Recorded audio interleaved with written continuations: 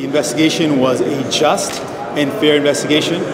It was up to the practices, the best practices of the day.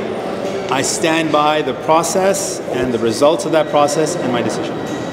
It's been a very difficult decision to make, but more than that, I found it very difficult to address the fact that there's been a culture of silence for so long on the Hill, and to speak with folks who've been impacted in general. I had the opportunity to speak with women who have felt silenced, have felt afraid to come forward, and I really feel as a leader, it's my responsibility to set a positive example, that if I'm committed to building a safe workplace, then I have got to stand up for that principle.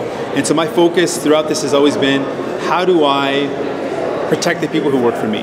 How do I build a better workplace? And how do I combat the culture of silence, which has literally impeded people from coming forward who've had concerns in the past?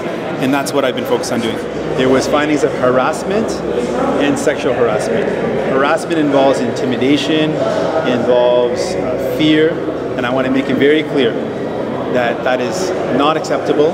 If someone does not accept the findings of a respected investigator, attacks someone who's come forward, claims that they made it up when a respected investigator has made a finding of fact, that is not acceptable. That sends a bad message. That sends a message that I would accept that type of behavior, and I do not want to send that message.